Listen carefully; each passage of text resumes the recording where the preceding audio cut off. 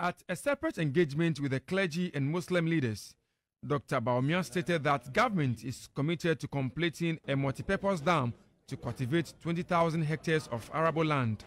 The completed project would generate power and collect excess water from Bagri Dam, thereby preventing perennial flooding. No doubt in my mind that I was championing the Pwalugu Dam. We have not yet been able to do it, but by the grace of God, I believe we are going to do the Pwalugu Dam.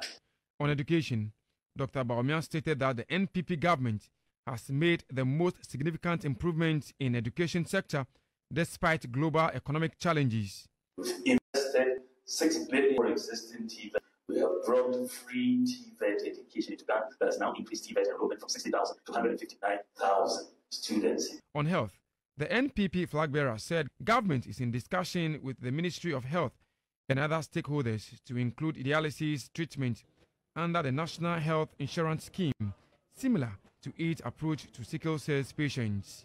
One of the things that we are now starting to do at the ministry, the National Health Insurance Authority is releasing some money for this, is to look at dialysis patients because we are seeing a lot of kidney problems that are in there for a lot of our citizens across the country. And so what we are aiming to do is to bring dialysis treatment under the NHIS, just like we've done for hydroxyurea for sickle cell sufferers